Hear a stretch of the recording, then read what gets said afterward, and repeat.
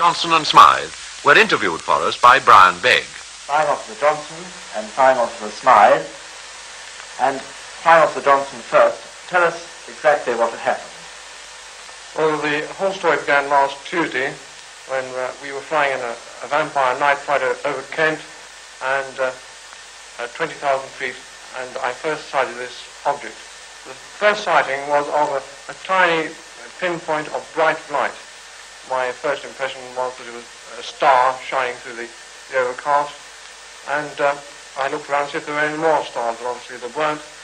And I continued watching this thing, and for about 15 to 20 seconds it remained stationary, neither moving left or right. After this time, the thing obviously was moving towards us, and before it reached the overhead position, I nudged my navigator, Flying Officer Smythe, to have a look up. By the time it got to the overhead position, it appeared to be moving at quite a fast, fantastic speed, and my impression of it, more or less a photographic impression, was of a round object, quite distinct outline, still with the same intense light, with the maximum light round or towards the periphery of the circle, not quite so intense in the center. The size, the only thing I can compare it with is the sun or the moon, and I had said that the size was approximately half to three-quarters of the size of the moon. Its height, well, there again, I haven't anything to compare it with. There's no cloud on that day? No, there's no cloud at all. The visibility was about 100 miles. From where we were, we could actually see the other side of the Isle of Wight. And what about its speed? Well, I can't give any indication of speed, as I can't give a true idea of the height. The only thing is I can say that the impression was of an object very much higher above us, and therefore, depending on height, would depend on the speed, but truly has a very fantastic speed in roughly the opposite direction. Thank you very much. Well, Flying Officer Smythe, can we have your side of the story? Well, I was rather busy at the time, and I didn't see anything until the pilot told me to look up. And when I looked up, I saw this bright object almost immediately overhead, going in the opposite direction at quite fantastic speed.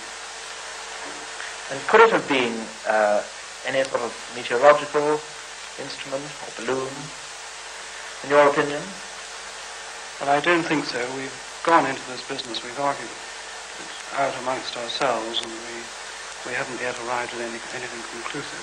We don't think it was a met balloon, we don't think it was another aircraft. You're pretty used to seeing those. I've seen quite a few. Quite a few. Yeah. So what about your conclusions? You say you've drawn none. What did you think about this whole flying saucer story before you came across this one, or this event? Well, up to this time, I was a confirmed skeptic, but now I think I have an open mind. You're still open mind? Just an open mind. Right, well, thank you very much indeed. RAF intelligence officers are now investigating every report of so-called flying saucers over Britain. A BBC television news report would cause controversy. The X-Files were about to become top secret. Flying officers Terry Johnson and Geoffrey Smythe had decided to go public with their UFO encounter. And could it have been any sort of meteorological instrument or balloon? Well, I don't think so. We've gone into this business, we've argued it out amongst ourselves, and we haven't yet arrived at anything conclusive. What did you think about this whole flying saucer story, or this event? Well, up to this time, I was a confirmed skeptic, but now I think I have an open mind. And there he is, Geoffrey Smythe, here today, along with his companion in the cockpit that morning, Terry Johnson. Both remain as coolly convinced now that they saw something powerful strange from their two-seater Vampire jet, as they did then. And their story is one of many revealed later tonight in that fascinating documentary. Over 10,000 UFO sightings have been reported to the British government. These reports and subsequent investigations into flying saucers have been shrouded in mystery and rumour for 50 years. So much so that they are now widely referred to as Britain's X-Files. The birth of Britain's X-Files dates back to 1950. There had been some reports of aerial phenomena by aircrew during the Second World War, but in the United States, a spate of sightings had resulted in one newspaper coining the phrase flying saucer for the very first time. In response, the British government established one of the most bizarre committees in political history, the Flying Saucer Working Party. Incredible, isn't it? And of course, one of the reports that that committee would have been very interested in was the one from Flying Officer Terry Johnson and his navigator and radar operator Geoffery Smythe, who laconically reported what they'd seen in their flight log, on which closer examination simply says, Saucer Day. So what did you see, guys? What was there in the sky that morning? Well, it's a bright light, which I thought at first was a star or something, then realised it was much bigger.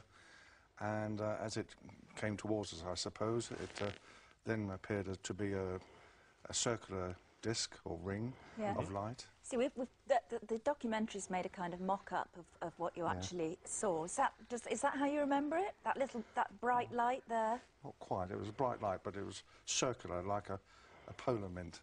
Well, actually, shining bright. Yes, a donut, really. So it had a sort of a gap in the middle, a gap in the centre? Well, less or very little light in the middle, because it was so bright. It was, you know, about half the size of the moon, but at least 10 times the brightness of the moon. This was by day, by the way. So you tapped Geoffrey on the shoulder and said, hey, look at this, because you were burying your head into the radar thing, weren't you? And I was, yes. And what did you see? Well, nothing at first, nothing on the radar, strangely enough. But the radar was searching at horizontally, if you so wish. And this thing, whatever it was above the area that we were sweeping. So it was out of your radar range at that point? In terms of height, yes. And did you see an object that conforms to what your co-pilot just said? But very briefly, because by the time I saw it, it was disappearing, if you wish. What do you mean? It was just evaporating or moving away? No, moving away. Now, what's interesting about this story is that a few hours later, it wasn't on your radar, it was reported that an object in the same spot in the sky had been seen moving at tremendous speeds, I mean impossible speeds by our technological standards, and had disappeared. And your eyewitness report and that ground radar recording turned this into headline news. This not, as we can see here from these old headlines, it wasn't just on the TV news, it was all over the papers for days at a time. Yes. And in the end, you sort of became laughingstocks, didn't you? People thought it was... We had our legs pulled, yes. You had your legs quite pulled? a few times, yeah. And you were told Saucer by Johnson, then. And you were told by the RAF to shut up?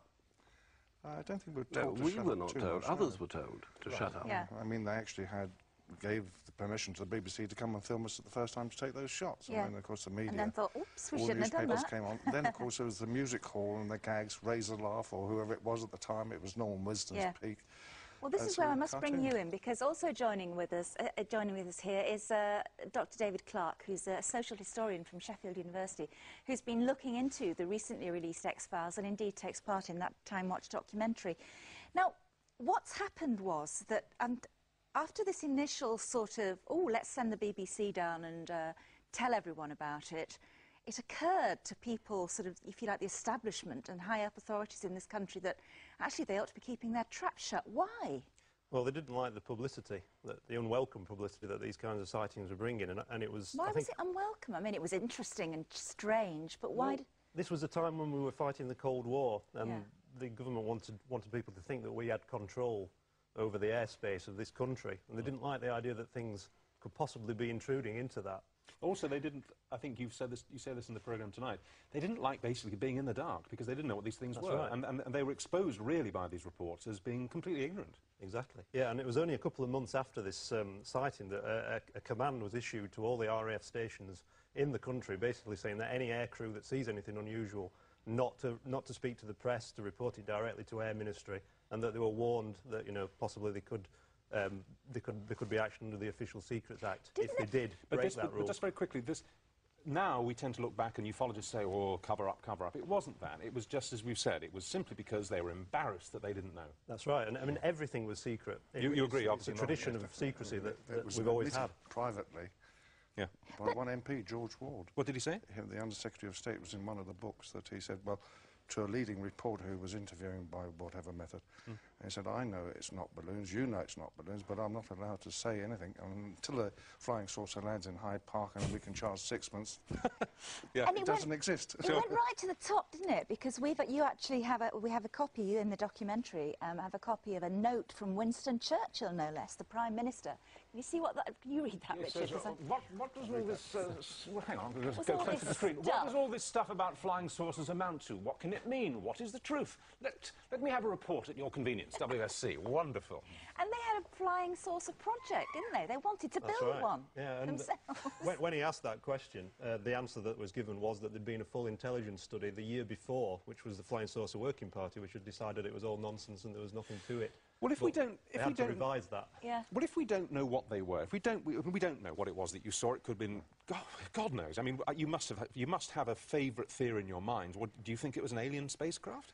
We don't have a theory, but we certainly know it was an unidentified or unexplained flying object. But do you think it was a natural thing? Do you think it was like ball lightning of some kind, or do you think it was a mechanical device being piloted through the skies? I think most of us agree that it was a mechanical device going through the skies. So what did the Russians ever have flying saucers? I mean... Well, the Air Ministry was worried that the Russians perhaps had perfected some kind of high-tech flying object that could penetrate our air defences. But that was never proved. It wasn't the case. It wasn't the case. But there were a lot of other possible explanations, such as high-altitude balloons.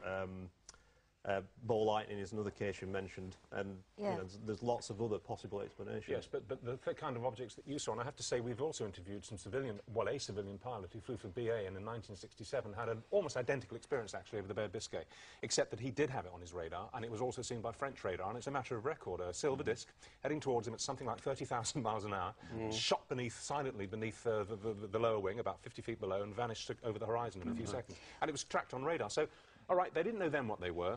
I know we don't know now what they were, but looking at all these records that are now tumbling out of the closet, all these old skeletons coming out now, what might we speculate? Was there perhaps a few years of intense UFO activity above the skies, or was it mass hysteria? It seems that something unusual was going on, and they could not explain 100% of these sightings. There was always that little residue of about 5% left over, and that is the reason why they had to maintain this little office that monitored these sightings until today. And just one final fascinating fact, that Prince Phillip was absolutely obsessed with these things. He had an equerry that he used to send every time. He didn't meet you. Did he meet you? Not this equerry? Prince Phillip. The equerry. He was sent to a ministry to be interviewed by his equerry, who was a squadron leader at the time. Oh, perhaps the Duke's looking in now.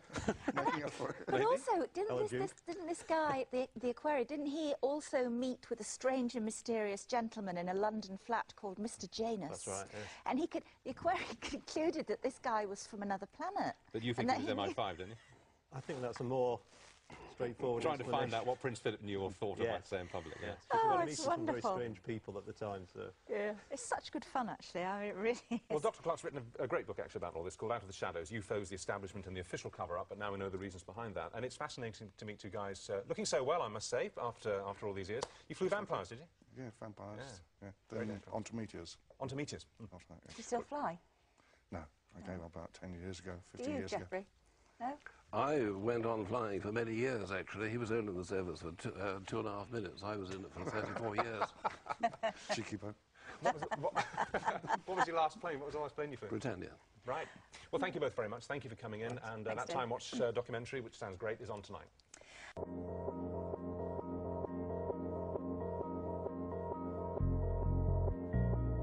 Late morning on a clear autumn day in 1953, Smythe and Johnson's Vampire jet had been cleared for takeoff from the RAF airbase at West Malling in Kent.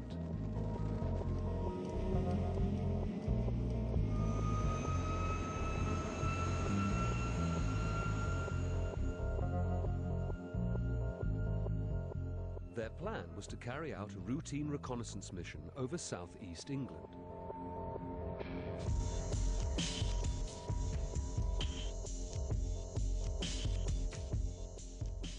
Well, the whole incident and the whole sighting is as clear in my mind's eye today as it was 50 years ago. We were flying at about 20,000 feet, daylight, late morning, absolutely clear sky, just like today, and on practice interceptions, we're over Kent. I turned onto a northerly heading and saw this bright light, which I thought was a star or a planet. It was like a donut with the centre filled, but bright light around the donut area towards the periphery. I watched it for about 20 seconds. I gave Geoff a nudge. Well, I was operating the radar, looking actually at nothing at all. I had nothing on the tubes, and his interruption, I was a bit annoyed actually because it would interfere with my concentration. So I came from under the hood, if you like, and confirmed that there was something there. There was something there. And at that point, it sort of flew across to the right-hand side. It was something a bit odd. It was something very odd, which has never been proven to us either way, right or wrong. Smythe and Johnson's sighting is to this day unexplained. It's another case where there was some corroborative evidence on radar. And these cases, well, in fact, there are a whole string of them, you know, which have been going on from the 50s and indeed continue to the current day.